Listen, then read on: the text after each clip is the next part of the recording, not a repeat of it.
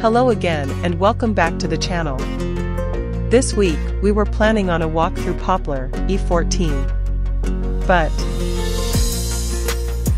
sadly, it was not a good day for the horse, and regret to say that 150 tons of flirt against 4 legs was an inevitable unfair contest. The train was damaged, and we spent nigh on 2 hours hanging around Wyndham awaiting a replacement, which meant our arrival into King's Cross was 3 hours later than planned, scuppering the luncheon arrangements.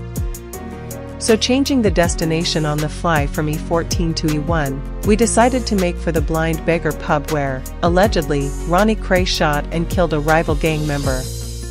Of interest to us is Reggie, his twin, spent some time at Her Majesty's Pleasure at HMP Wayland near Thetford in Norfolk before spending his final days in Norwich at an hotel just outside the city centre. Family history alludes to prior visits to the city, but honestly, nipper of the yard, we know nothing. So, having agreed to deny that we had ever been there, we backtracked along Whitehall to the White Hart, a London boozer steeped in Ripper history which we had visited last year.